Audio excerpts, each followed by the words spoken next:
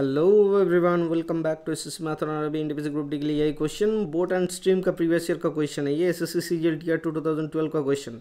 A boat covers 12 kilometre upstream and 18 kilometre downstream in 3 hours while it covers 36 kilometre upstream and 24 kilometre downstream in 6.5 hours. What is the speed of the current?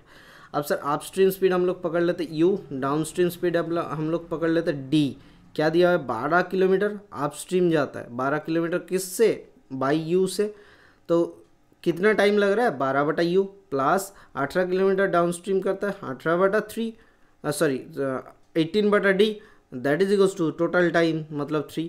Similarly दूसरा equation आएगा 36 बटा you upstream speed by 24 kilometre downstream जाता है तो 6 बटा 1/2 मतलब 13 बटा 2। इन दोनों इक्वेशन को देखो, हम लोग को एक एक निकालना है, ठीक है। तो 6 2 12 6 3 18 6 6 36 6 4 24 हो जाए। सर हम लोग क्या करता है? 3 से गुना करता है।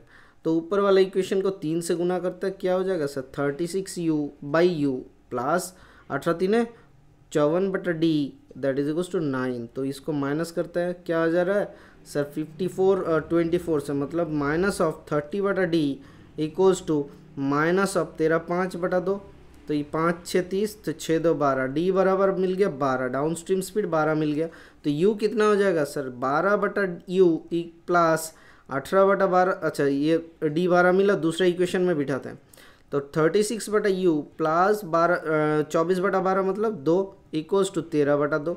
तो इसको माइनस करेंगे तो यू क्या आ जाएगा sir? 36 by you equals to 4 9 4 13, तो 9 बटा 2। तो यहाँ से u equals to 9 4 36 4 2 8, you equals to 8 आ गया। अब क्या? What is the speed of the current? Down stream speed का मतलब क्या होता है सर? x प्लस वाई, जहाँ पे x इक्वल्स टू बोट का speed, y equals to stream का स्पीड। तो down stream speed x plus Y equals to 12 है, up stream speed x minus Y equals to 8 है। यहाँ से क्या होगा सर? यहाँ से क्या होगा? यहाँ से हो जाएगा माइनस कर देते हैं तो प्लस, ये माइनस, तो क्या आ जा रहा है सर? 2y इक्वल्स टू 12 और 8 20 होता है, तो y इक्वल्स टू 10 होता है।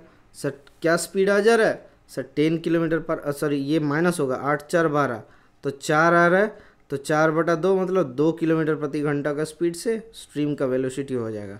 Option number 2 is the correct, 3 is the correct answer. Okay sir, thank you, bye bye, stay tuned for the next class.